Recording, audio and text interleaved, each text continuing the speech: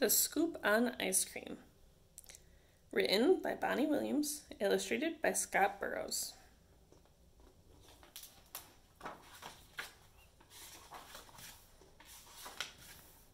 Chapter 1. The Origins of Ice Cream. You know lots of things about ice cream, right? You know it's delicious and you know your favorite flavor. You also know that ice cream comes in cups or cones and that you eat it with a spoon or just lick it right off the scoop. But what do you know about the history of ice cream? Do you know who invented it and when? Or which United States president loved ice cream?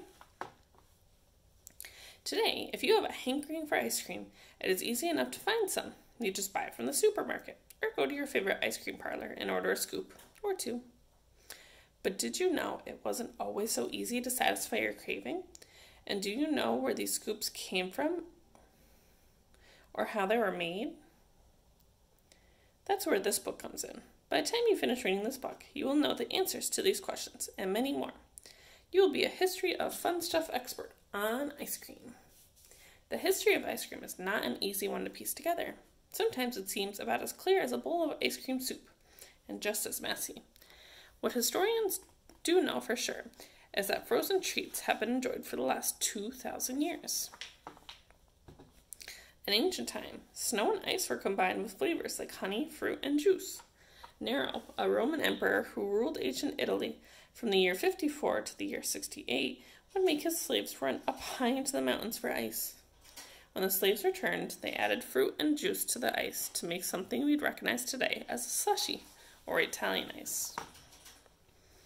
The Chinese were probably the first to mix ice and snow with milk, making a creamy dish that closely resembles the ice cream we know and love today.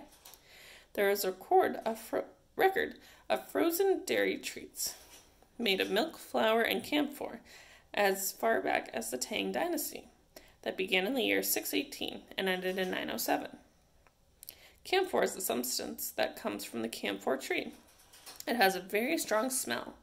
Today, camphor is used in mothballs, gels to help with colds, and insect repellent. Just don't eat any of those. It took centuries for ice cream to make its way from China to Europe. There are many legends about how it did so. One of the most famous ones involves a man you may have already heard of named Marco Polo in the 1200s. He traveled from Italy to China. Some say that he returned with recipes for ice cream, but there is no evidence to support this. Regardless, by the 1600s, ice cream was enjoyed throughout Europe, and in the later half of the century, it was being served at the royal court of England. Not long after this, ice cream arrived in the American colonies. Chapter 2. Almost Modern History. Ice cream has been a part of the American way of life since the very beginning, even before the Declaration of Independence was signed in 1776. When the states were still colonies of England, the well-to-do would serve ice cream at parties and other events. One night in 1744, the governor of Maryland colony served ice cream after dinner.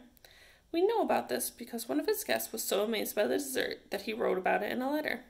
This is the oldest record of ice cream in the Americas. Our founding fathers and mothers had a real sweet tooth for ice cream, too.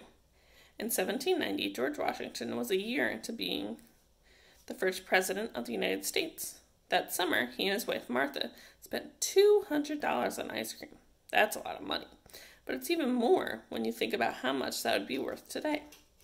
Unfortunately, it's hard to calculate the value of money from that far back, but we do know that as little as 100 years ago, $200 was worth more than $4,700. How much ice cream do you think you could buy with that much money? Another founding father and the third president of the United States, Thomas Jefferson, is known for having done many things. He wrote the Declaration of Independence and started his own university, the University of Virginia. But did you know that he also loved ice cream? He kept a recipe for vanilla ice cream written in his own handwriting. He discovered this recipe in France, where he was an ambassador before he became the American president. When he returned to the United States, he would often serve ice cream at his parties. If you had been seated at Thomas Jefferson's table, there's a good chance you would have eaten ice cream based on this recipe. Until the mid-1800s, making ice cream was hard work that took hours to be done by hand. Then in 1843, a woman named Nancy Johnson patented the first ice cream maker that made the work a bit easier. Here's how her machine worked. You'd start with 2 cans, one smaller, one larger. In the smaller can, you would add your basic ice cream ingredients, like the milk, sugar, and flavoring. Then you would add ice and salt to the larger can and fit the smaller can inside. Next, you use the crank to turn the ingredients into the smaller can. This made the mixture smooth and creamy, while the ice in the larger can simultaneously froze it. After about 20 to 45 minutes of cranking, you would enjoy your ice cream. Sound like fun? If you want to make ice cream the old-fashioned way, there are companies that still sell ice cream makers based on Nancy Johnson's original design. Because of Nancy Johnson's invention, more people were able to experience the joy of eating ice cream. Another turning point came a few years later in 1851, when a man named Jacob Fussell opened the first ice cream factory. As you might expect, his business boomed, and he soon opened up other factories. For the first time in its long history, ice cream was being manufactured on a large scale. To this day, Jacob Fussell is known as the father of the ice cream industry. Chapter 3. The Scoop on Scoops. Cones, sundaes, and more. With ice cream available to everyone, the stage was now set for classic ice cream dishes to take shape. And speaking of taking shape, you might not believe it, but there was a time when the ice cream cone didn't exist. It's hard to pinpoint exactly who invented the cone.